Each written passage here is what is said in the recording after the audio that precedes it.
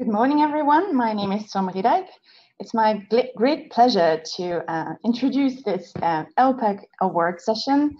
It's the third time that we're awarding an ELPAG award, and we only do that to people who have greatly contributed to the field of ethical, psychosocial, and legal aspects in genetics, hence the name ELPAG Award. And Celine, on to you. Thanks, Sam. It's my great privilege to be here today, even in a virtual capacity for this special occasion. I first met Heather back in 2006. I was speaking at a workshop as part of the EuroGenTest project, presenting some work in which I had assessed written patient information provided at the genetic clinic and relating to genetic testing. Heather came up to me at the end of the talk, introduced herself, and asked me if I'd ever thought about doing a PhD, to which I replied no. To cut a long story short, by 2008, I was enrolled as a PhD student at Plymouth University, doing a fully funded PhD with Heather and Ray Skirton as my supervisors. Not only that, but before my PhD had even started, Heather helped me get my first publication, which must have been an exceptionally slow-going and painful experience for her, given I'd never written an academic paper in my life.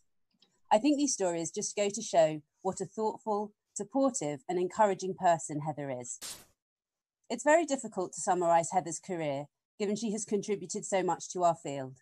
She has a background in nursing and midwifery and became a registered genetic counsellor back in 2003, by which time she had already amassed a diploma of psychological counselling, an MSc in healthcare professional education, and a PhD in health psychology.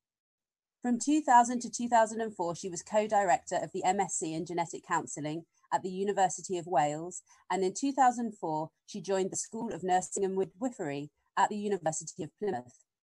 Her list of professional memberships and roles on external bodies is so long that it would take me almost the entire session if I was to read them out aloud. However, they include President of the International Society of Nurses in Genetics, Chairman of the Association of Genetic Nurses and Counsellors, and Chair of the UK Joint Committee on Medical Genetics. In 2012, she was invited by the European Society of Human Genetics to be the first chair of the European Board of Medical Genetics. Her celebrity status does not end there. In 2015, she was awarded the Education Award by the European Society of Human Genetics for her excellent contribution to international genetics education.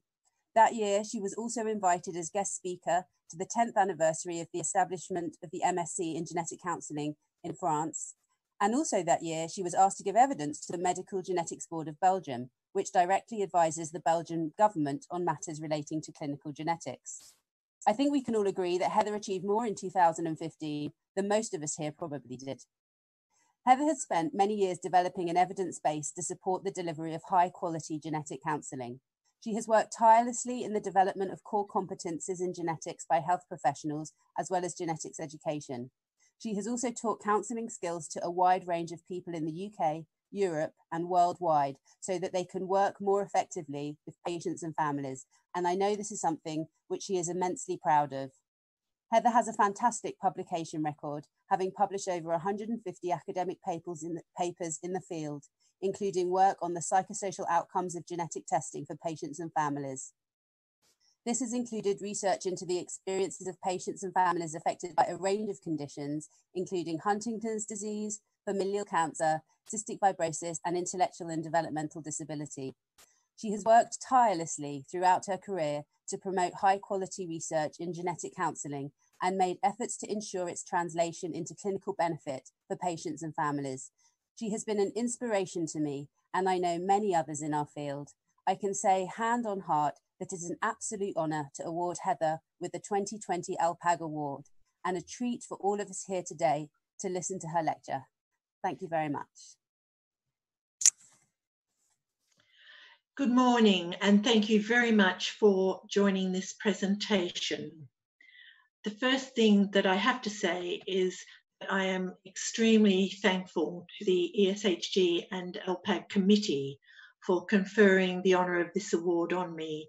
And of course, during the process of this presentation, I'm going to be talking about a lot of my work, and thanks to the families, the colleagues who've contributed to that. I certainly have not done anything alone and couldn't have done it without you.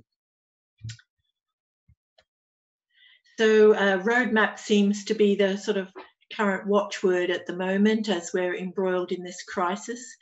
So I thought I'd use it to just say that during this presentation, I'm going to be talking a little bit about my beginnings as a health professional, and then some of the work that inspired me quite early in my career, my research and some practical applications of that research, and just some thoughts to leave with you for the future.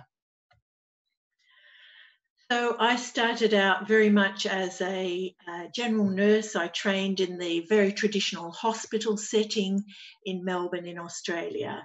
And this is me with an arrow pointing to me. As really loved my general training. I loved the clinical work and the study and being part of a close group of colleagues. But my real wish was to become midwife. And so I trained as a midwife, and I'll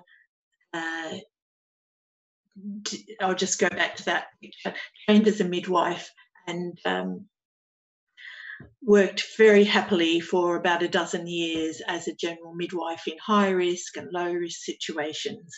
And it was during that time that I became interested in genetics, because I was working in Melbourne in Australia, a very multicultural city. We had a lot of families with thalassemia, and I was involved in prenatal testing for those with my medical colleagues. And it was such early days that the only way we could test a fetus, was doing direct cord blood sampling, which was a very risky business. And it was, I do remember clearly the day my boss walked in the room waving a paper in his hand and saying, there might be a way for us to test these babies without doing blood sampling. There's this new test called CBS. And it was the first time he'd read of it and the first time I heard of it. So that's how far I go back. But I moved to the UK with my husband in 1988, and I worked as a midwife for a year here, but then I applied for a job as the first genetic nurse specialist to cover the county of Somerset. And it was back in the dark ages. We did have very little testing. The only testing we could really was doing either chromosome studies or DNA linkage analysis, which was off and on for the families as well. So mostly we were doing genetic counselling using Mendelian inheritance patterns or just empirical risk data. And I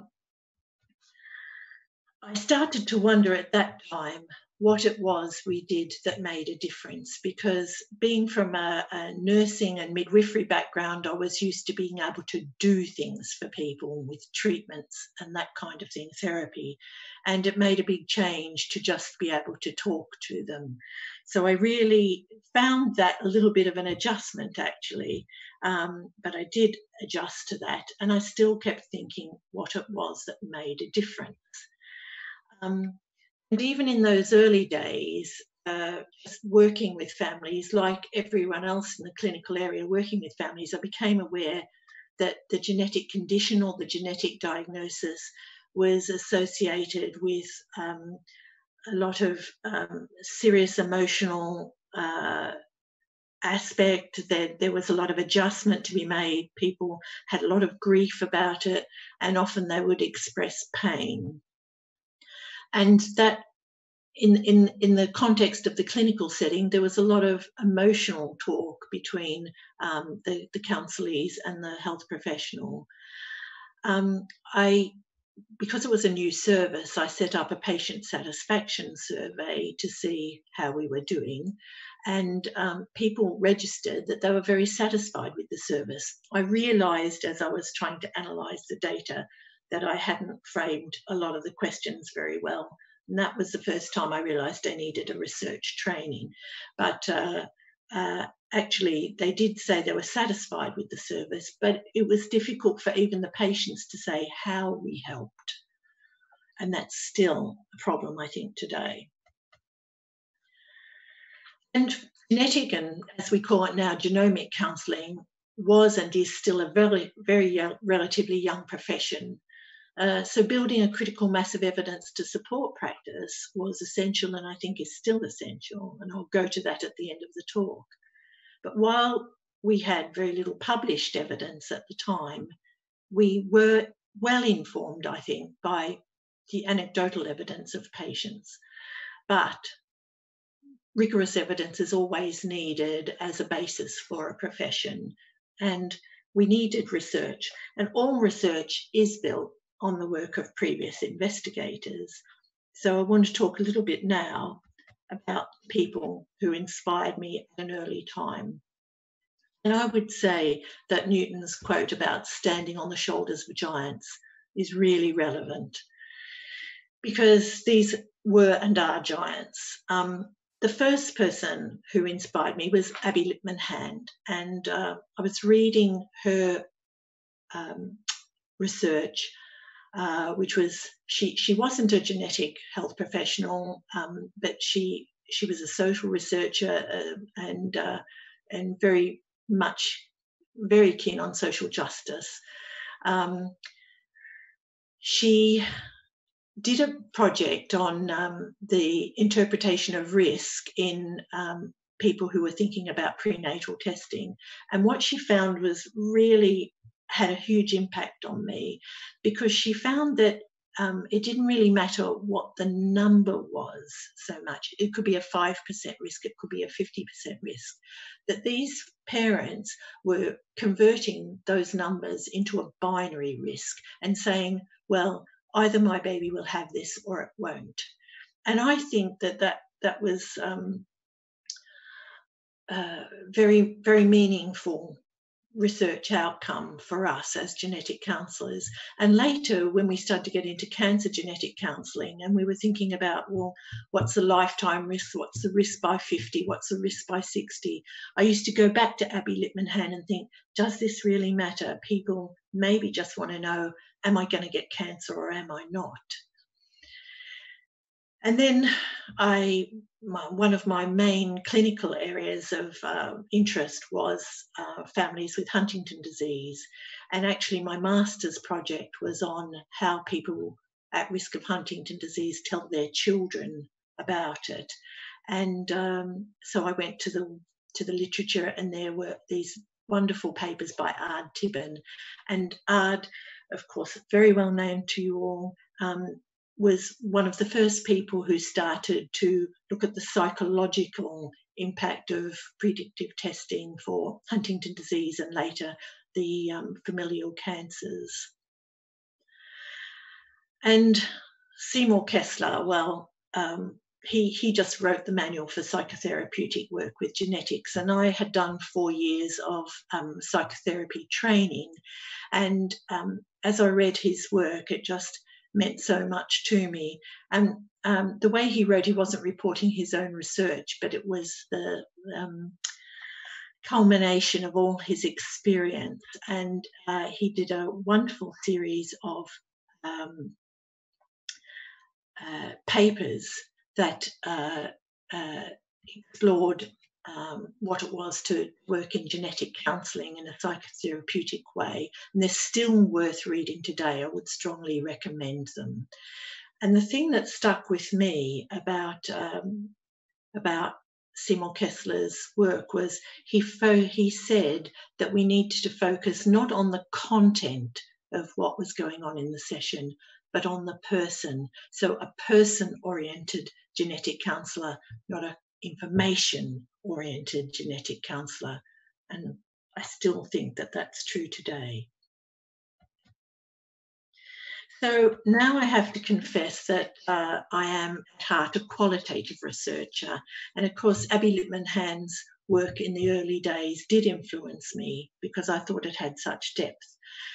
But also, of course, counselling, genetic counselling is about psychology, it's about adaptation and coping. And I think that qualitative research is very, very relevant in many cases for our research. And Pope and Mays wrote a great series of papers in the BMJ in 1995 about using qualitative research in health contexts. And they described it as reaching the parts that other methods can't reach.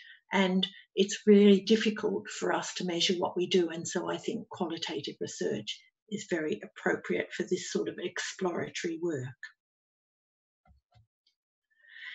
So I started my PhD. I was a very late developer as an academic, and I started my PhD in 1996 and did a study that was titled What is the Value of Genetic Counselling from the Client's Perspective? And it was a mixed method study. I did use some quantitative methods, but also qualitative. And basically, I recruited about 40 families that I had no contact with as a clinician, and I interviewed them before their clinic appointment, 2 weeks after, and 6 months after that. And I used 3 questionnaires: the state tray anxiety inventory, impact of event scale, and need for cognitive closure. But I also did an in-depth interview with the family each time. Now, what I found was using those quantitative measures was it was hard to see differences. There were, I did get good data from the need for cognitive closure scale on need for certainty in people seeking genetic counselling, but the anxiety inventory and the impact of event scale didn't really show much difference. But there was very clear messages from the qualitative study, and the 2 main messages I came away with were that being valued as an individual made a difference to accepting the scientific information as relevant. So people would talk about little personal touches. He said to me this, or she remembered my mother had died, or that kind of thing from the clinic. And then they seemed to then accept that the information they would be given was personal to them. Whereas other people who didn't feel that personal connection said to me, well, you know, he said it's 1 in 4 chance, but how does he know that that relates to my family? We could be 1 in 100, that kind of thing. So the personal relationship was important to accepting the scientific information. And the other thing was that the need for certainty motivated people to seek genetic advice, and they were looking for closure, and that enhanced their peace of mind. And even if that was only that, well, I've done everything I can, the expert doesn't quite know, but it's probably genetic, that would give them more peace of mind. So during my doctoral study, I was invited to my very first ESHG conference by Domenico Coviello, who's here, this very young man in this picture, and he invited me to a workshop which was actually prescient in his part, I think, which was on the education and training of what he called non-MD genetic counsellors. Nowadays, we would just use the term genetic counsellor. So I was in Genoa, my first ESHG meeting. I hardly knew anyone. I spent a lot of time looking at posters because I had very few people to talk to. But one day I was standing next to a poster and a very tall man came and stood next to me. I didn't know who he was. He commented on how relevant one aspect of the findings was. I said yes. And then I thought, oh, I wonder if I'd know his name. And I sneaked a look at his name badge as he walked past me. It was only Victor McCusick. I was very much in awe, of course.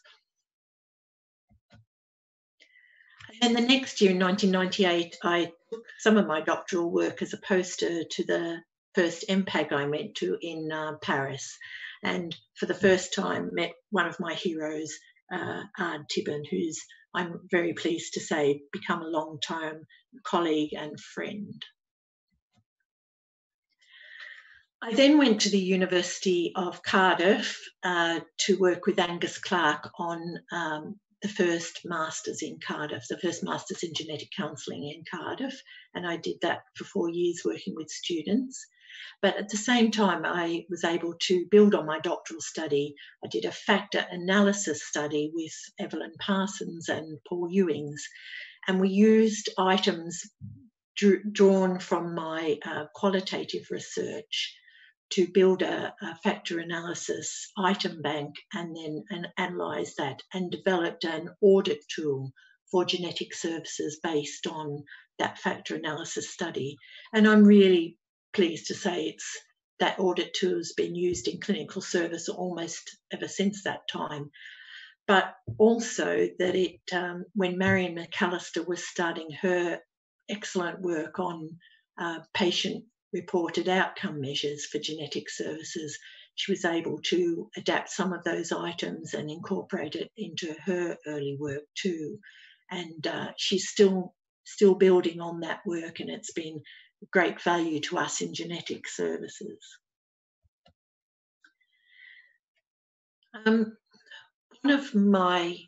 I've benefited so much, obviously, from reading other people's published work. And I do think that we have a moral obligation to publish work when patients, colleagues, families do help us by contributing to our research. And I just went to look at my own body of work to see how many of my papers were based on primary research and how many on reviews of other people's research. And my primary research involves mixed methods in most studies or qualitative, and I have 73 published papers based on primary research. Some of those are methods papers. But also I've used other people's research very thoroughly with 29 reviews systematically performed, but most of them are integrative reviews so that I could include qualitative data in those reviews and build some evidence base for things like standards papers, and I'll refer to competences and things like that later.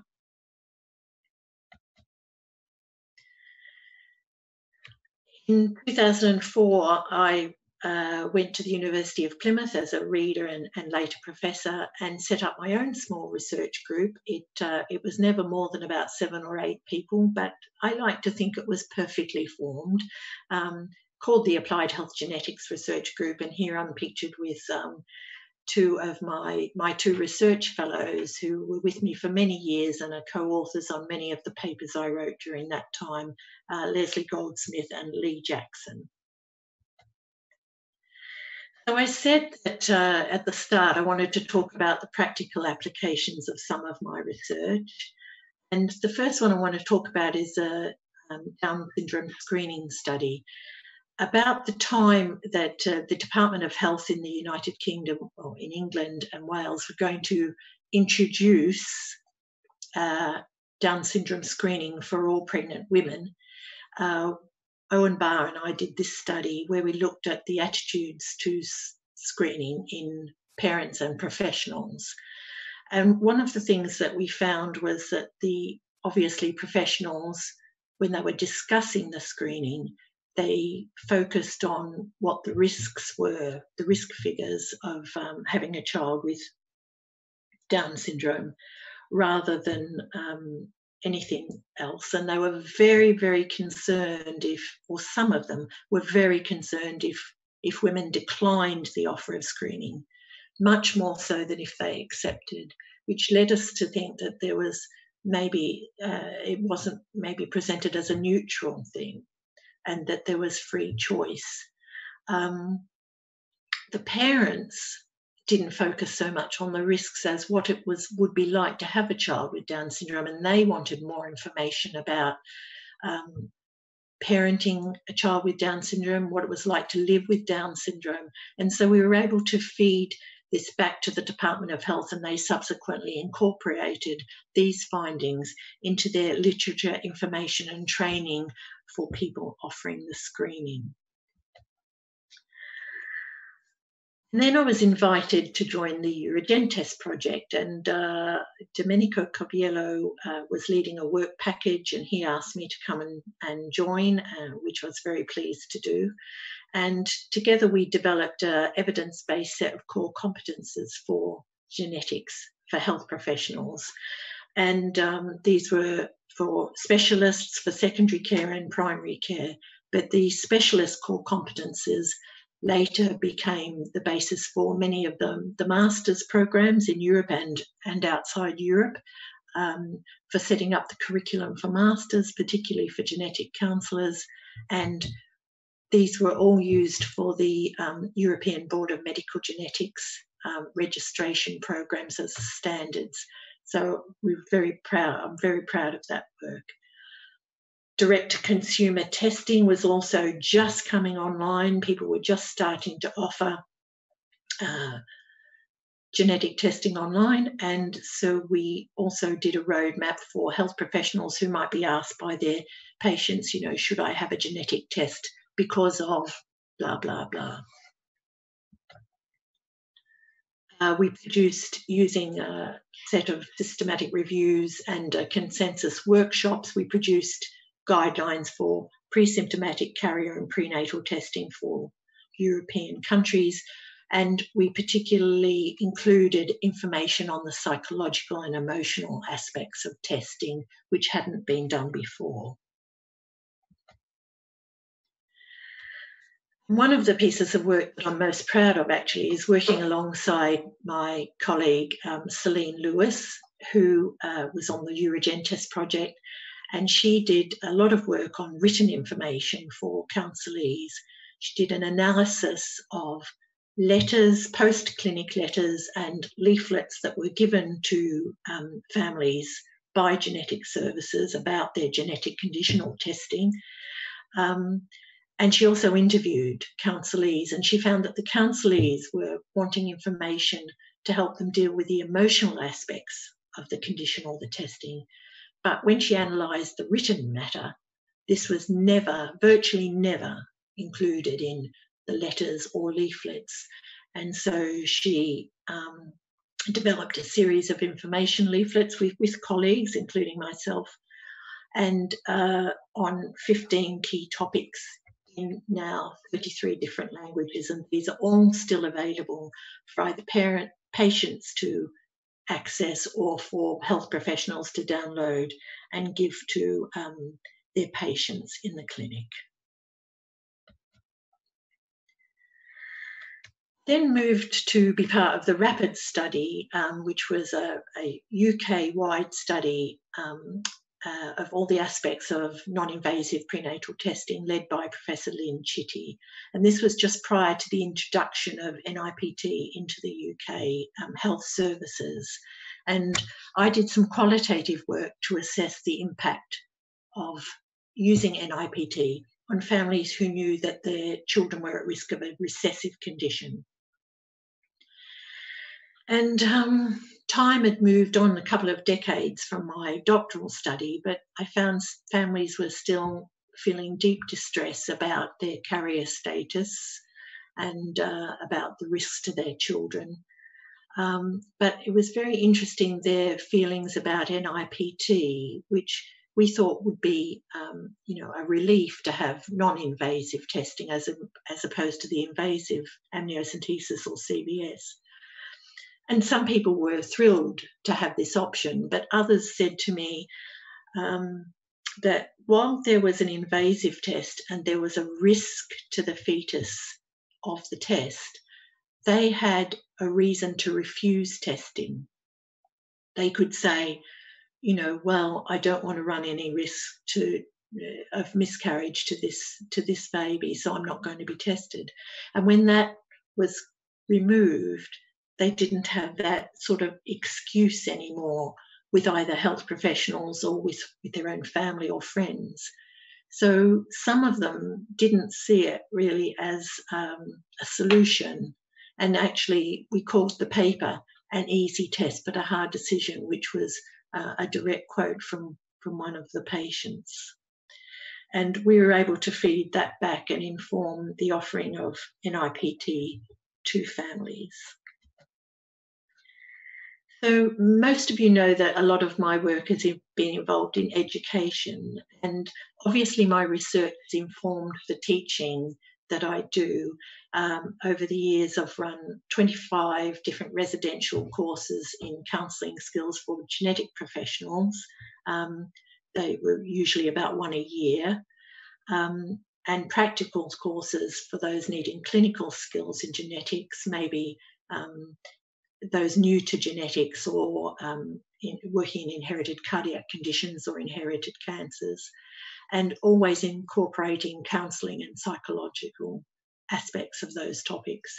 And as I said, I was with the Masters in Cardiff for 4 years. But a great joy of my career has been working with the European School of Genetic Medicine.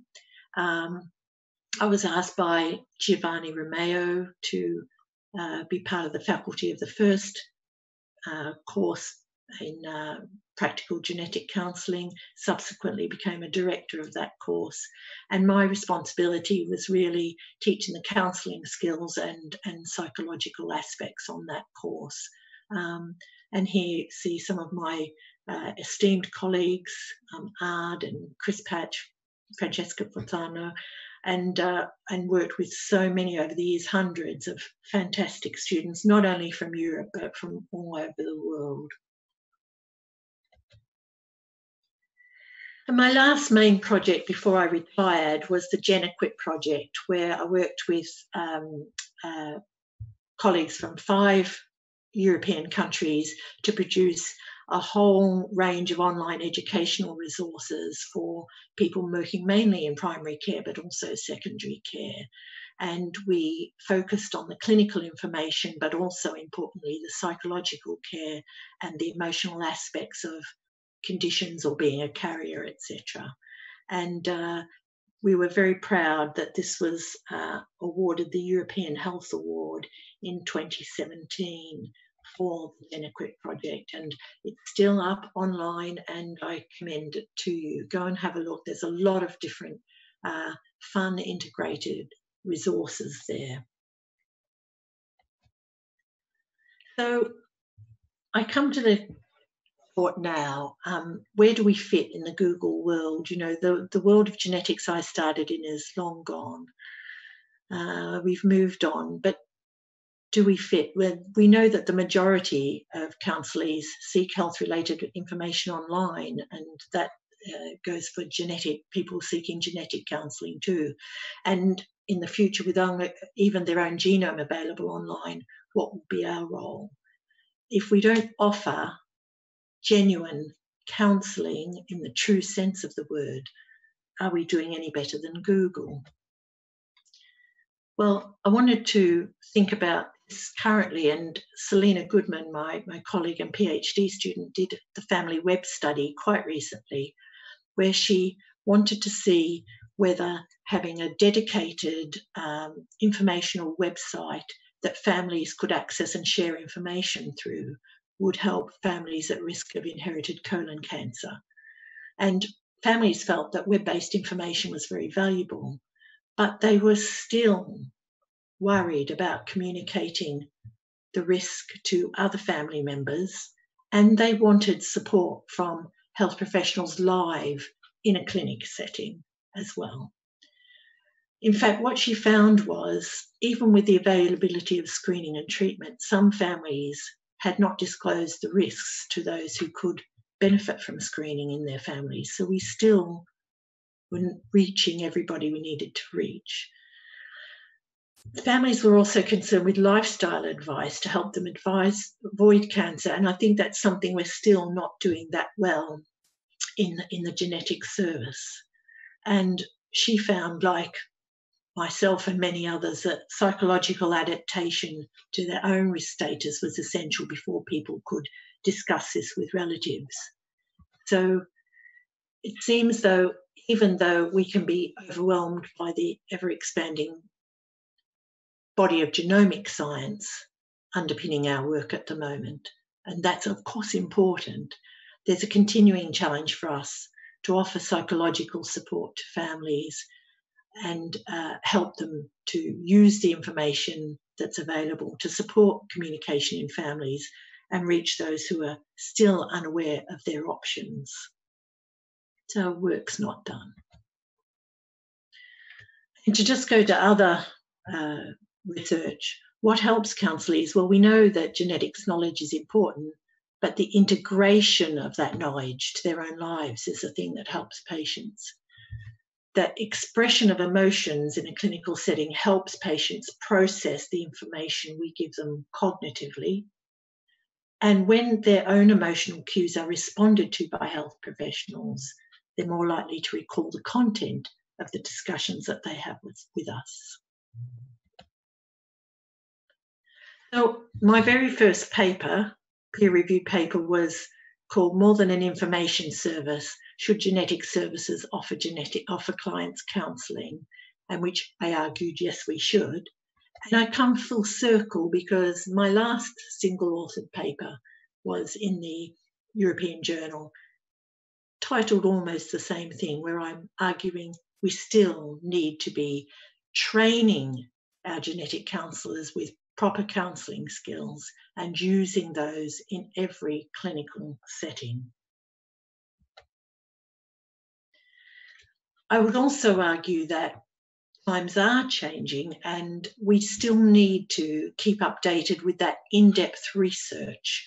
In a review of 62 English language publications that I did a quick search for from 2019, if they had genomic or genetic counselling in the title, there were none that actually addressed the needs of counselees from a qualitative perspective. So I think there's a gap in the research market there.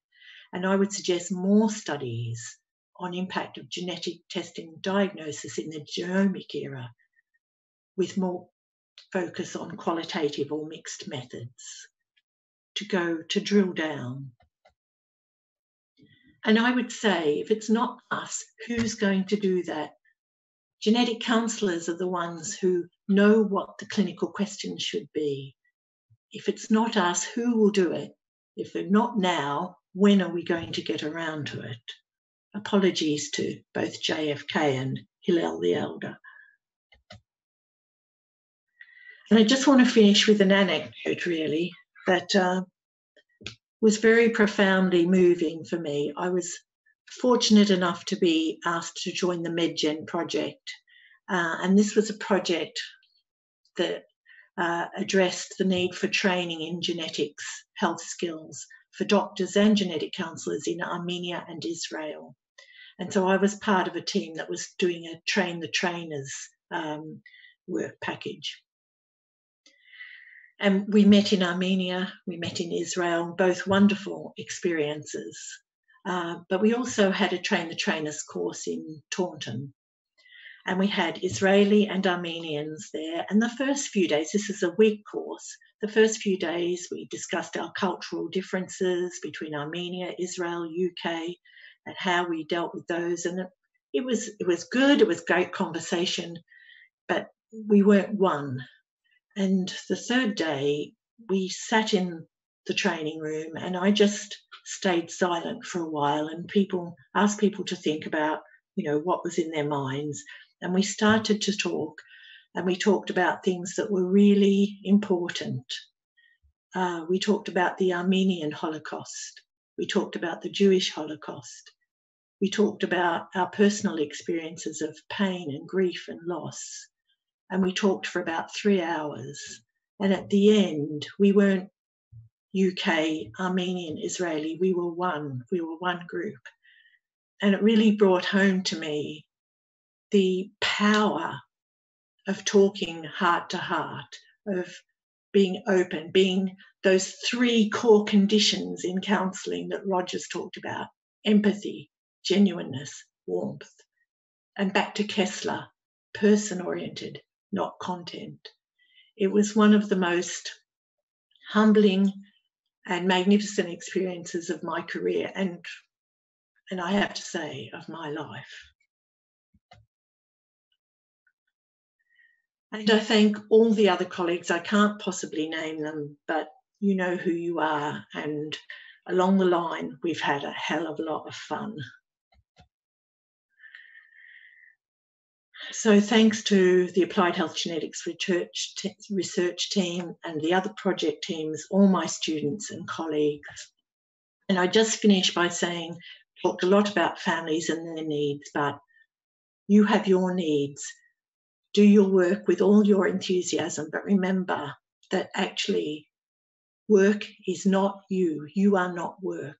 and our own families are our primary focus and our primary support, and give them the attention and give yourself the attention that you need to function well, both at home and in work. And I thank you again for the honour of this award.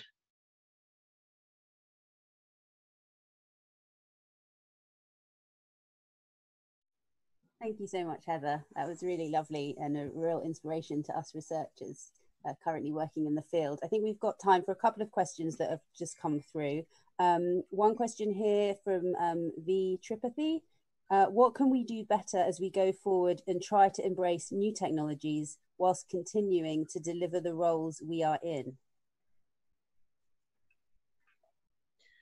Well, I notice we've only got 4 minutes left, and that's a very big question. And I would hope that I've tried to answer that in some way that I think is not to lose sight of the human side of both ourselves and the counselees. So I think one of the most basic things is that we equip our health professionals with counselling training, so that it's not something that's tacked on, but becomes a second nature and an integral part of every encounter that we have with individuals or families, so that it becomes part of that discussion about the technologies, about what's on offer these days and how people are going to utilise those. And I think you can only achieve that if you actually have a really good basis of counselling training, so that the skills are, as I say, second nature to you. And when that happens, it doesn't add time. People have said to me in the past, but we haven't got time for this emotional stuff. It doesn't add time. It actually facilitates the discussion in a much more cohesive and coherent way. So I think that's one of the key messages that I'd give. Okay. There are some really lovely comments in the chat, which I'm sure you'll want to go and have a proper read through at the end of this. And I just wondered I think you've got your award, is that right? Yes. Just wondered if you wanted to have the last word. Yeah. So thank you very much. So I have to say that when I read the citation on the award, I was extremely moved and actually moved to tears, really, and I was really, really grateful for what was said there. One of the last line is that the SHG wishes to acknowledge her important contribution to the ELPAG community through her teaching, research, publication and friendship. And the friendship bit is the bit that really got to me. So thank you. Thanks so much. Thanks everybody who's joined our session today. I know you would have really enjoyed the talk. We shall see you again at the next session this afternoon. Thank you. Bye-bye. Thank you. Bye-bye.